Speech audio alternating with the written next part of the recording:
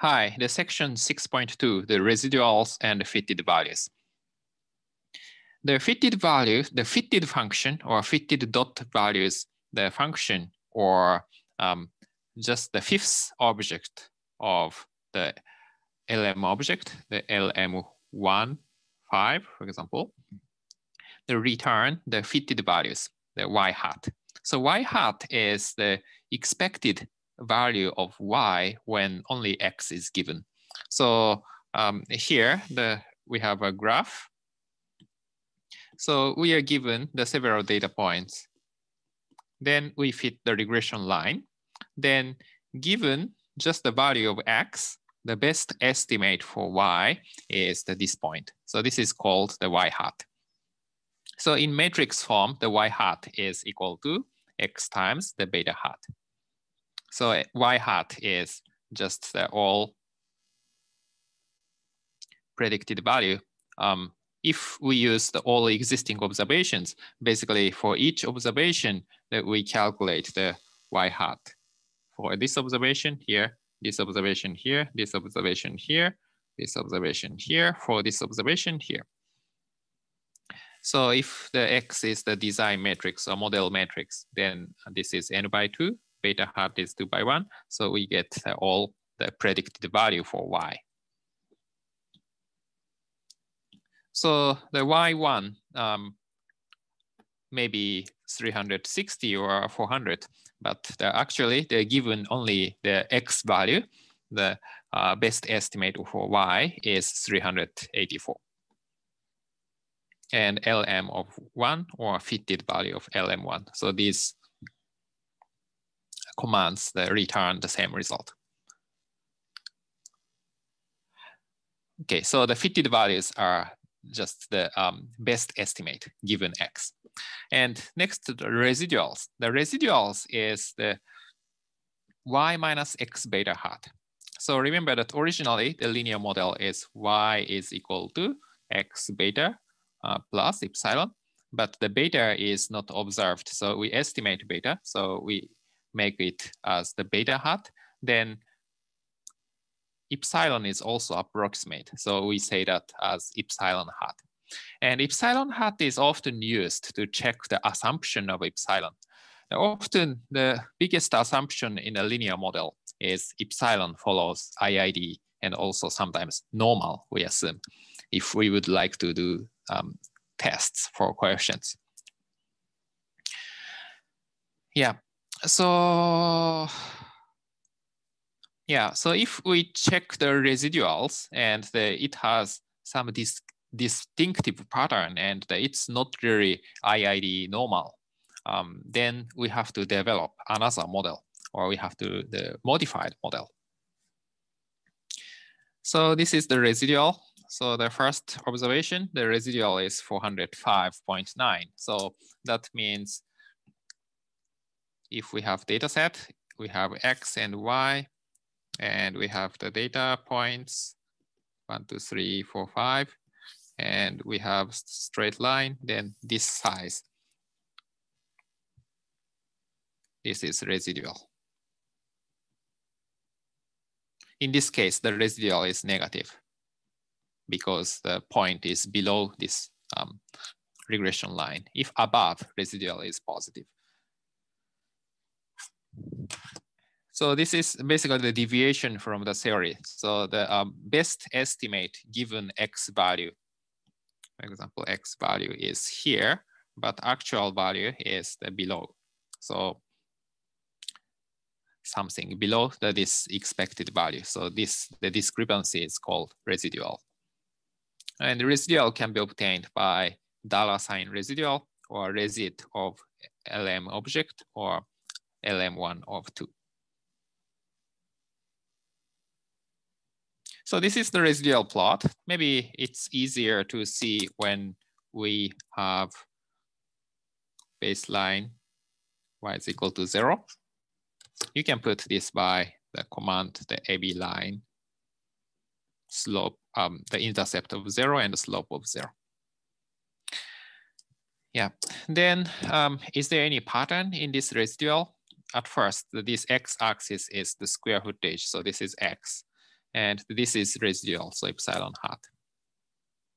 And you can see that we have this distinctive pattern in the variability of these errors. That means if x is smaller, then error size in absolute value is smaller, but x gets larger, the error gets larger. So we only have 2 observations, so we are not sure around here, but at least until the 3000 or 3500, we have increasing the variance here. And possibly another problem is we have the several observations, the cluster here. So all observations around 3000 have negative residuals. So that means the condominium has 3000 square footage in Detroit. The price is lower than the trend line. So maybe because there is just one terrible condominium building in Detroit which has mostly 3000 square feet units. So if like this, it violates the assumption, the IID assumption, normal IID assumption of epsilon, we have to do some improvement. We have to adjust it. And the one possible remedy for this specific case is to transform the both variables.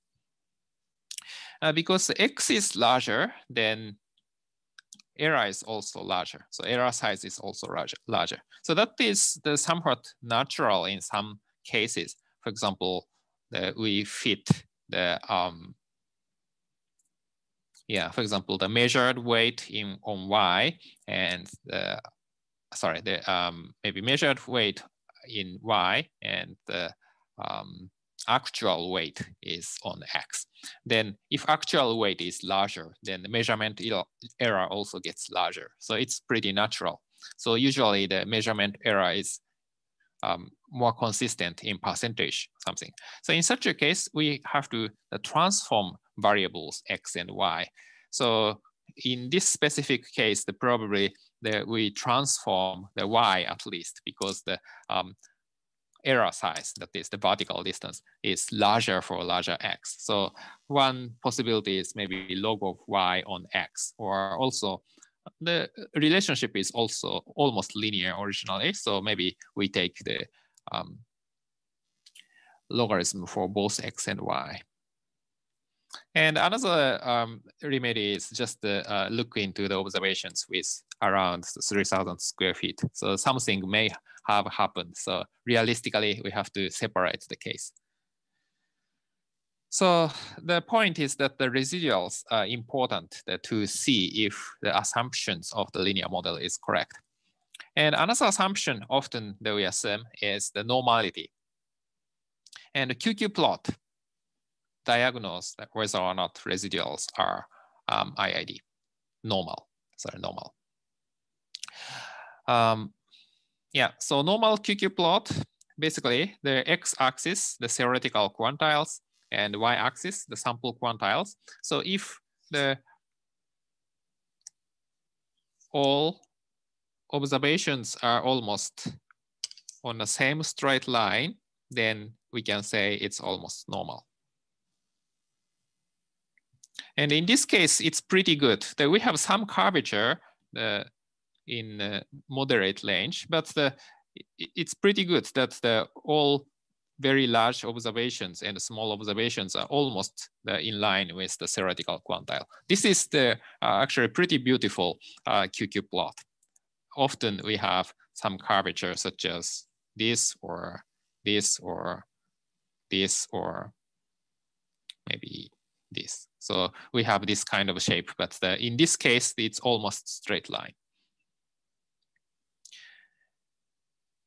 Yeah, so to be exact, we need some standardization and the residuals, to be exact residual epsilon hat that does not follow the normal distribution because this is epsilon hat. So epsilon is normal, but the epsilon hat is not normal. So the analysis is not 100% valid, but approximately normal, I would say, epsilon hat. Anyway, this is estimated epsilon. So because of the difference between epsilon and epsilon hat, actually, it's not exactly normal. So epsilon hat is not normal, even if epsilon is normal. Yeah, so exercise that we have the several points, 1, 2, 3, 4, 5, 6, 7, 7 points. So this is for the quiz. So you can plot the residual over, okay, so you can plot X here and the residual here, and you can see there what's happening